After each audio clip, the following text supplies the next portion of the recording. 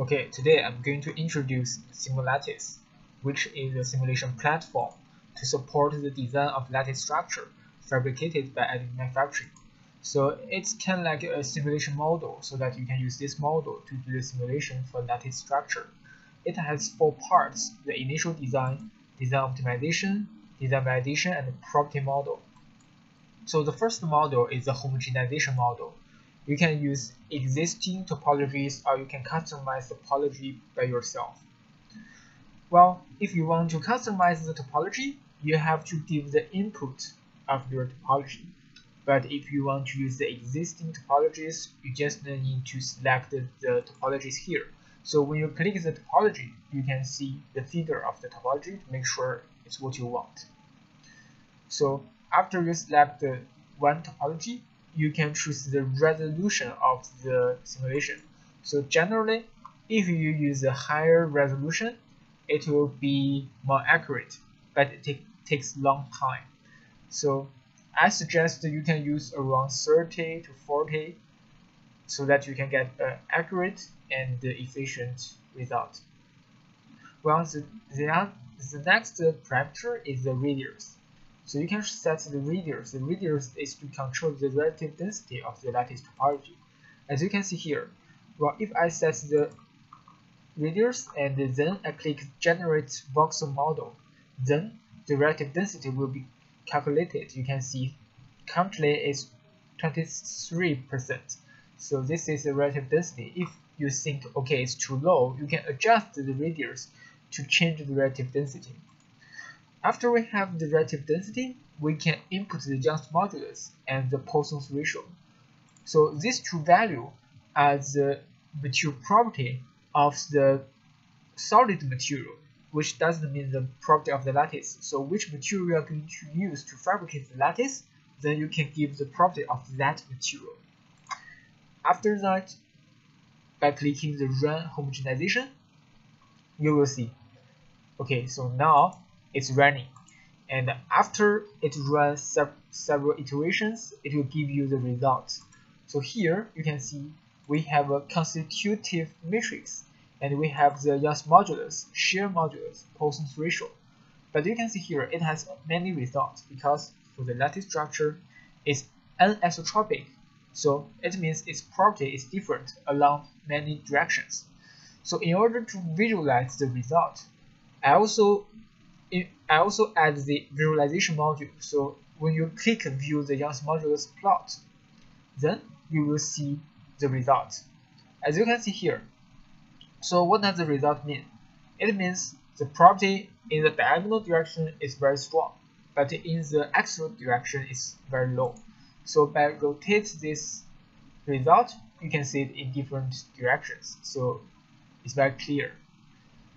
So this is the homogenization model. Then I will introduce the joint stiffening element model, which is used in the design optimization of the lattice structure.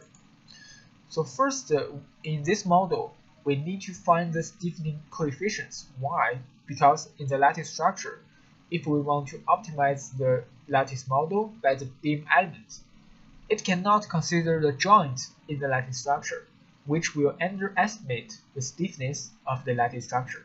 So that's why I have a stiffening coefficients to compensate for the stiffness.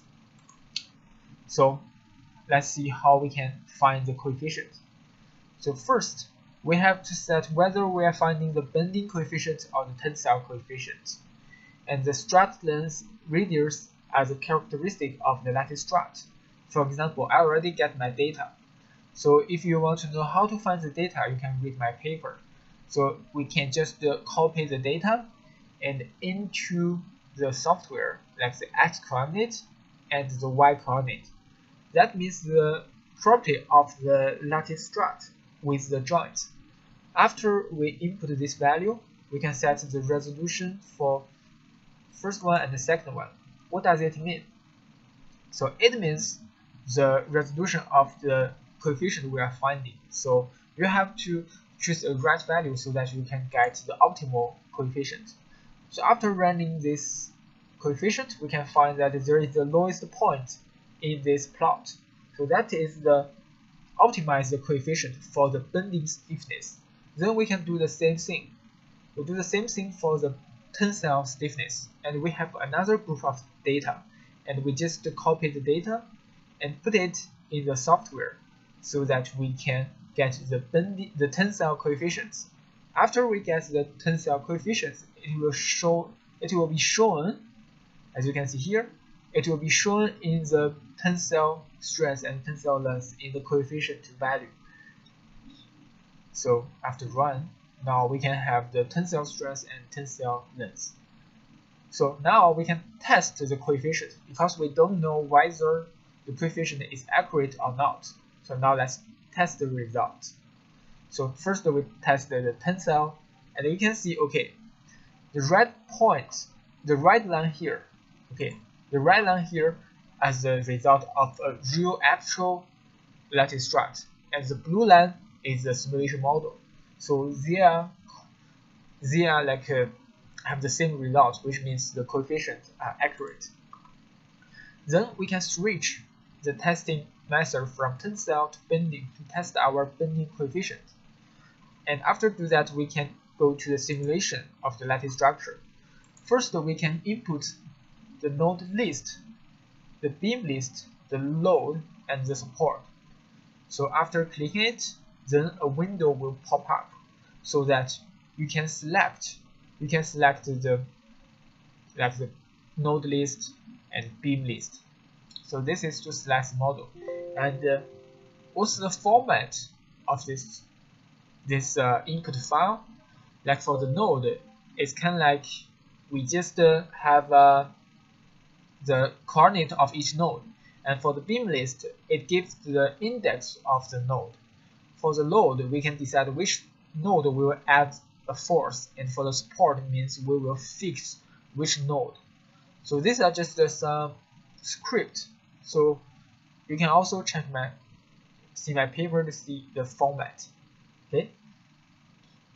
So after we input those file, and then we can give the material property of the material we are going to use, and then we can run the model.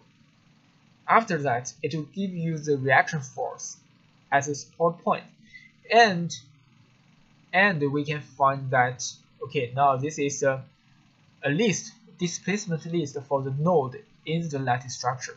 So it can export the list as a Excel so that you can check, okay, what's the displacement inside the lattice structure, so that you can get the stress. And next, I'm going to introduce the hybrid element model, which is used in the design validation stage. So what does it mean? Hybrid element means you can use both beam element and solid element together to simulate a solid lattice hybrid structure. So in reality, if we want to implement the lattice structure, we have to add it in the solid material, because the solid material may have functional surface and functional volume, maybe for assembly or for some other functional purpose. So let's see how we can use the hybrid element model. So first, we can import a solid model. So here, I will import a solid model, and I will show you this is a solid material. Later we will use tetrahedron to mesh this solid model. Okay, so this is a solid we are going to use. Okay. After opening it, we can preview the solid in this window, in this preview window. Okay, this is solid we are going to have, and then we can import the lattice node and lattice strut. The format of lattice node and lattice strut is the same in the joint stiffening element model. So here we can have the model. Just back click it, and then we can open it. So after we open the lattice strut and lattice node, there is a very important algorithm in this hybrid element model, is to generate the RBE3 element. RBE3 element is a connection element that can connect the solid element with the beam element. So now you can see we have the lattice structure. and we have the solid. Okay, but we don't have RBE3. Without RBE3, we cannot do the simulation. So now I'm going to import the tetrahedron for the solid. So the last time I import solid, it's just for preview, so it's STL format. But this time I'm importing mesh, so that's the tetrahedron of the solid.